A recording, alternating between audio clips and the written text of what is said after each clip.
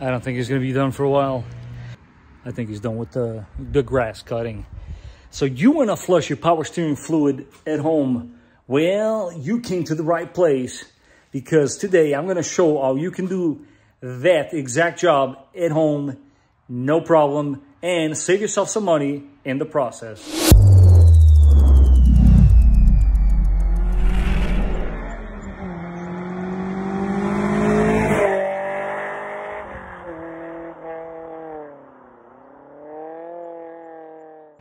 Ladies and gentlemen, welcome back to the channel. This is the Vikings Garage.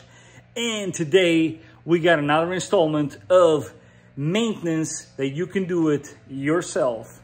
Let's take a look what's on the board behind us. This is all you are going to need to get this job performed.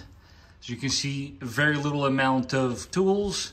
And yes, you read that right. That is what Toyota recommends you use on your power steering. And we'll touch that subject a little more in detail later. But let me show you guys what I'll be using here. Again, just regular pair of pliers. You might want to use some gloves.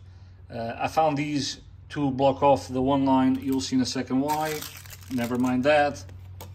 I brought this out just to show you as an example why a lot of the times this might not work. Mainly because this is so large that it will not fit inside the reservoir. So the method that I'm going to show you is a lot better than this. And besides, you want to get more fluid than this would be allowing you to. So we're going to put that aside. I always like to use a funnel because I like to keep the messes to a minimum. This is something new I'm trying, so I'm not going to focus on this too much. We'll touch about that a little later. But this is the fluid in question. This is what I'm going to use. As you can see, it is indeed automatic transmission. But that is your keyword, Dexron 2. Or 3, excuse me, and the same thing goes over there. But if you read, what does it say right there? Power steering, just for the non-believers. But without any further ado, I want to go over the tool that we did just buy, and this is going to make our life very easy. This fluid extractor, as I'll show you in a second, step by step, is going to make this process a breeze.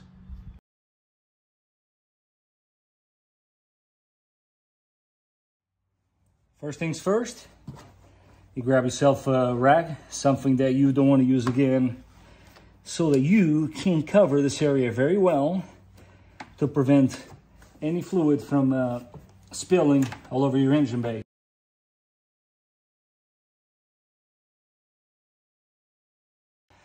Next step, very simple. Let's remove our cap and place it to the side.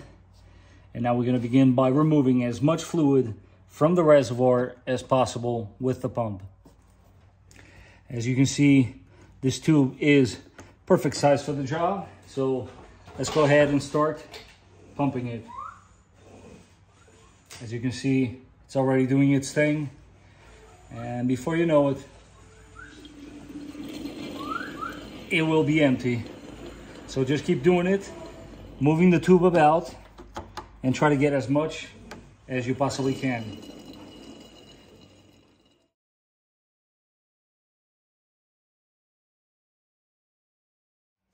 Once your reservoir is empty, you grab yourself a pair of pliers, and the very top hose, which is your return, you're gonna remove the clamp, work it down. Once the clamp is down, they usually are pretty easy to remove. Use a twisting motion and pulling down. You're gonna go ahead and remove your return line, like so. Once you've done that, what you wanna do is cap the return line with something that looks similar to that. There's all sorts of variations you can do this job. Whichever one you find suitable, go ahead and do that.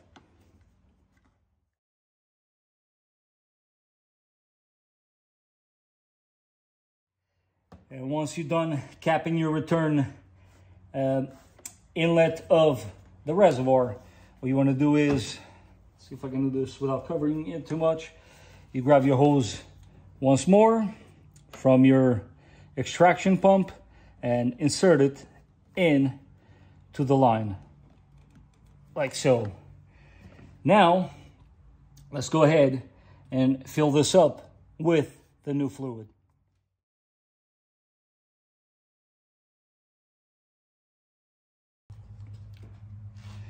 Get yourself a funnel, and as you can see, I am using automatic transmission fluid as recommended by Toyota.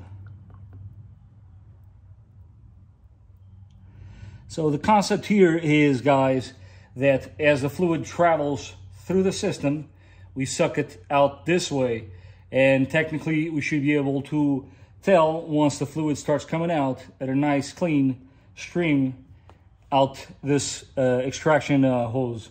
As you can see, I overfilled it on purpose because what we're going to do is try to extract as much of this fluid as possible, and it will work itself out this hose. As you can see, coming out this way, going down that way.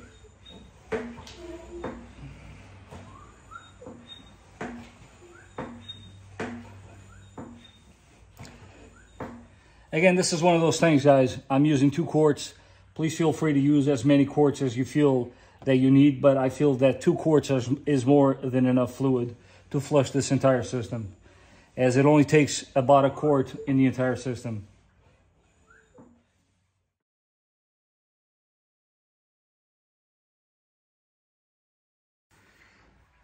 As you guys can see, I've been at this for a little while, and the fluid is now returning back in this beautiful red color, as you see here, which is a clear indication that you have now removed most, if not all, of your old fluid out of the system. Now, there's 2 ways to go about the next step. First one, you leave this reservoir empty. You can then take the plug out and reconnect your hose, or you can fill it up halfway, take the plug out and cover it with your finger and insert the hose in there, obviously without spilling as much fluid as possible. What I am going to do, because I'm not that good at, you know, these situations where a spill like this is involved, I'm going to go ahead and leave it empty and connect my hose to the return outlet of the reservoir. As you can see, being that the reservoir is empty, we just take the plug out, reinstall our return hose, and then, of course, grab our pair of pliers and reinstall the clamp back in its original spot. As you guys can see, this is pretty easy to do, and I have absolutely 100% confidence that you guys can accomplish this very easily on an afternoon. There you go. I put it exactly where I found it. It's just the way I like to do it. And now, of course, you grab your leftover fluid, brand new fluid, of course, and you fill it back up. And the key here is to fill it back up based on the line to the left of the reservoir, which is the cold fill. And what you want to do is you want to bring it to the max. And once you've done that, now I'm going to show you how to bleed it.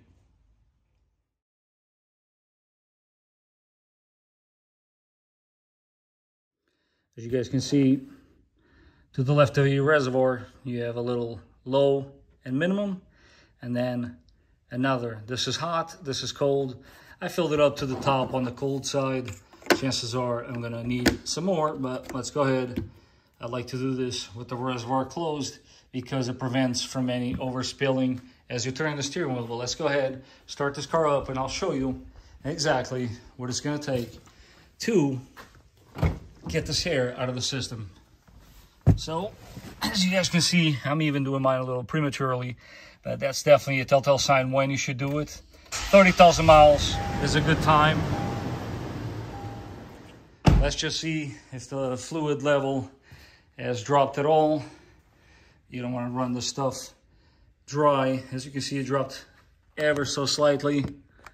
Let's get a little closer there. So let's bring the level up. Once you've done so, let's go ahead and try that again. This time around, we're gonna turn the steering wheel clockwise and counterclockwise. So let's go ahead, start the car, and just like that. You're gonna bring it to full clock, one side, the other side, and you want to repeat this process, I want to say at least 4 times. Bring it back to center and turn it off. Let's check the level, shall we? It might be a little lower, but as you can see, let's zoom in.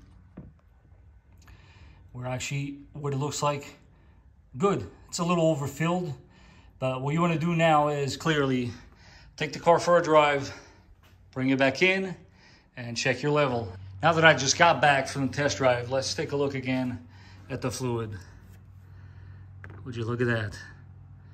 That is perfect. As you can see, it's nice and bright and red as it should be.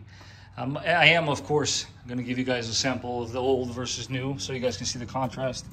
But just so you have an idea, this is all I got out. It's not a whole lot, and you get the job done at home. And you too can do a power steering flush absolutely no problem. I do want to, of course, show you guys a little comparison here. Now, mind you, my car might not be the perfect example for the job, but that doesn't mean you shouldn't, by all means, change your fluid.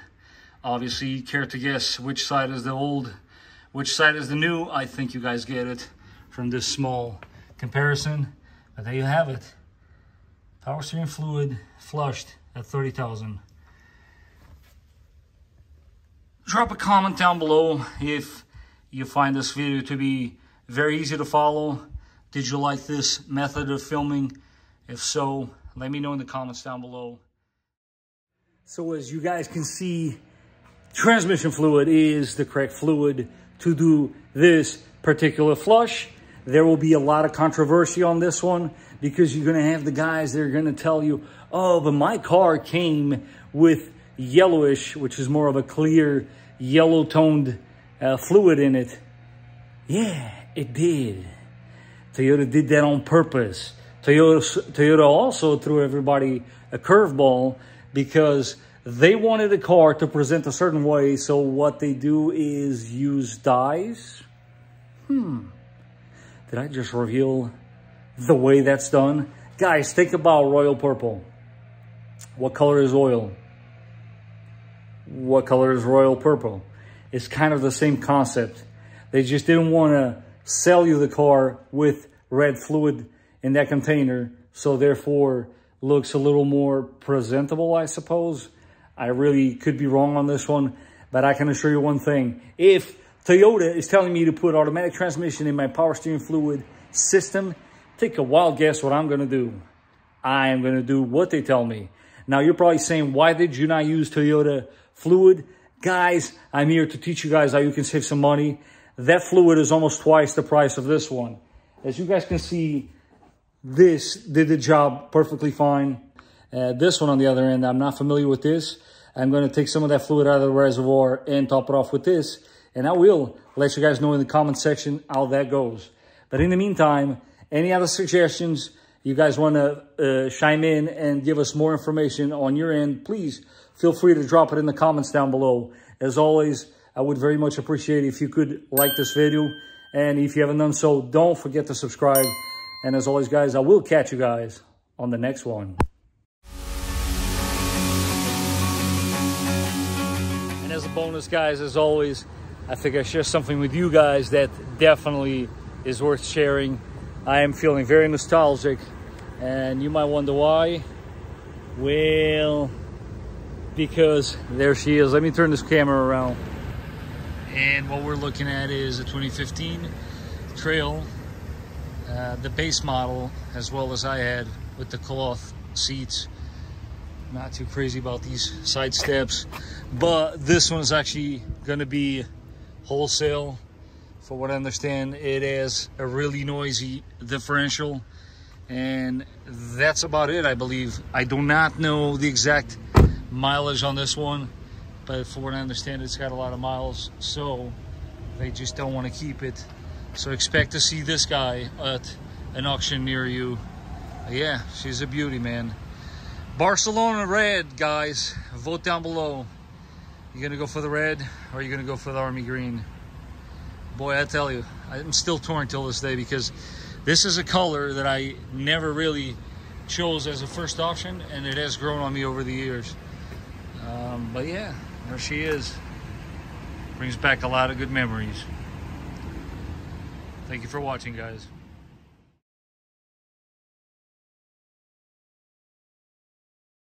So what do you know, guys? I was actually wrong. Got some good news. An update literally right before I was going to release this video. It turns out we are saving this 4Runner after all. Check it out. And upon closer inspection, as you can see, these brakes were completely shot. They were taken down almost to the metal in the front. And as you can see in the rear here, there is no pad on the outside. And this caliper is now trash.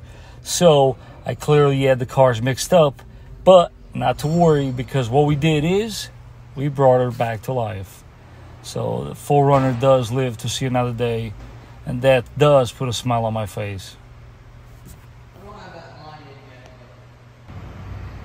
I am very happy to report that she's not getting wholesaled after all.